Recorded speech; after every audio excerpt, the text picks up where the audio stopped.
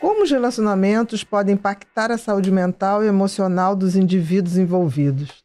Totalmente.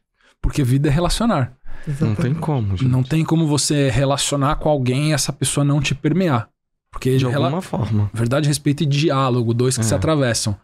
3 que se atravessam. 4 que se atravessam. 50 que se atravessam. Por isso que a fama é pesada. Que atravessa muita gente. Muita gente te atravessando. Perfeito, perfeito. Então, isso, né? Então o processo... Muita energia atravessando. Você tem que ter muito espaço mental. Porque senão você... Imagina que tem centenas de pessoas te atravessando. A fama é isso. Você tem que ter um espaço mental... Imenso para você suportar o fluxo da fama. Perfeito. Faz sentido? Total. Sim.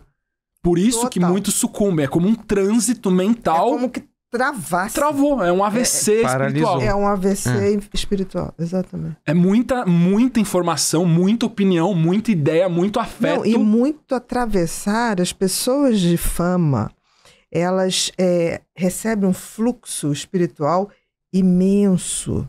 E eu fico pensando nesses grandes artistas que percorrem turnês, cada hora num lugar, cada hora com várias pessoas diferentes. Isso dá uma interferência. Não tem nem referencial de dentro casa. da espiritualidade absurdo. Sim. Que desgoverna um pouco. Se a pessoa não tiver sem dúvida, um senso de se reconectar com si mesmo, como uma prática. Perfeito. Ela se perde.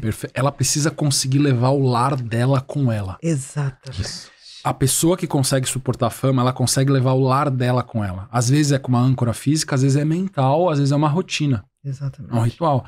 Só que ela não pode ser estrangeira dela ou dele em qualquer lugar do mundo. Ótima palavra. Né? Exatamente. Isso é fundamental. E eu acho que grandes artistas, se tivessem bons empresários ajudariam. Sim. A esse centro. Você consegue... O que eu vejo é o contrário. É os grandes empresários jogando na hora mais ainda. Jogando na toca do leão. Sim. Então, assim, sempre falo, todo grande artista ele vai ter que ser senhor de si. Tem que ser. E você vê um efeito compensatório em muitos artistas que chama entourage. A entourage é o grupo de amigos de infância que quando a pessoa fica famosa, ela leva junto. Sim, porque é o que ela tem de confiança. O que ela tem. É quem eu posso confiar. Sim. Não, mas fulano de tal é viciado em droga, faz isso de errado. Não importa, cresceu comigo lá no bairro, quando eu não tinha nada. Esse cara, eu morro por ele. Exatamente. Então ele tá comigo aqui. É o cara milionário, tá jogando futebol, sei lá, no clube da França. E na casa dele tem 15 amigos que moram junto com ele. Exatamente. Porque ele consegue levar com essas âncoras pessoais, pessoas que se devotaram a fazer isso ou a servir também... Tem as suas vantagens também em fazer isso, e desvantagens, elas estão gerando um sentimento de lar, mas não é necessário essas âncoras. Não, eu acho que essas âncoras é para quem ainda não descobriu que o lar tá dentro. Tá dentro, exatamente. O lar tá dentro. O lar tá dentro. Né? Muito mas bom. Muitos utilizam assim. Muito bom, né? Muito bom. É isso mesmo. Eu gostei dessa. Você não pode ser estrangeiro para você mesmo. De jeito nenhum. É exatamente isso. E eu acho que muitos começam a sentir isso, mas não sabem onde aportar, né? Aí acontece aquela dicotomia do contraste da luz do palco e da solitude do backstage, do pós-palco, no quarto do hotel. Esse contraste de atenção. E geralmente não é a solitude, é a solidão. É solidão. A ausência de atenção gera uma depressão. Esse desnível energético. Ele sente a melancolia no oxigênio. Exatamente. E não é, por exemplo, eu fico pensando, vou fazer uma palestra às vezes para 1.000, 1.500 pessoas. Eu, quando saio com nível de energia aqui, porque eu recebi muita coisa. Assim, o que acontece? Eu levo umas 3 horas para aquilo. Sim. E abaixando. Sim.